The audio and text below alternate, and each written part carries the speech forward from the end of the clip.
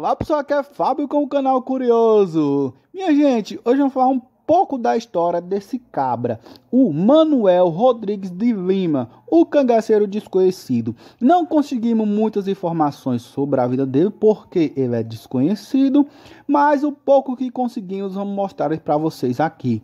Mas já se inscreve no canal, deixa seu joinha, seu comentário e vambora pro vídeo. Esse é Manuel Rodrigues de Lima, natural da Vila do Espírito Santo, nome de Tapira, até 1939, na época distrito de Afogado da Igazeira.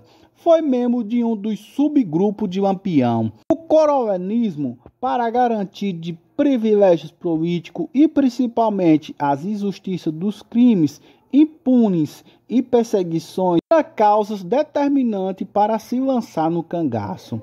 Em meados do século XIX, passaram a atuar os Quabirabas, sob a chefia dos irmãos Cirino, Joãovino e João.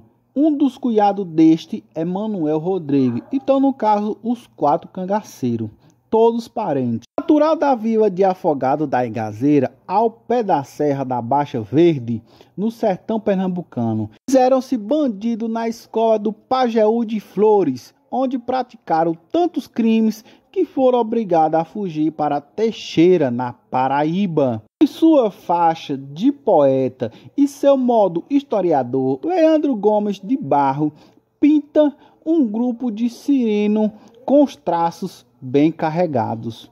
Os Guarabiraba eram um grupo de 3 irmãos e um cunhado, todos assassinos, isso palavra dele, tá? Ainda mais assassino por ídolos, cada qual o mais malvado. Aquele sertão inculto tinha essas feras criados. No caso, ele quis dizer que todos eram assassinos perversos. Então, pessoal, essa é um pouco da história do Cangaceiro Desconhecido, Manuel Rodrigues de Lima. Não temos muitas informações sobre a vida dele, mas o pouco que conseguimos trouxemos aqui para vocês. Espero que vocês tenham gostado. O vídeo de hoje é isso. E já sabe, quem gostar, curte, compartilha, deixa o like. Valeu, pessoal!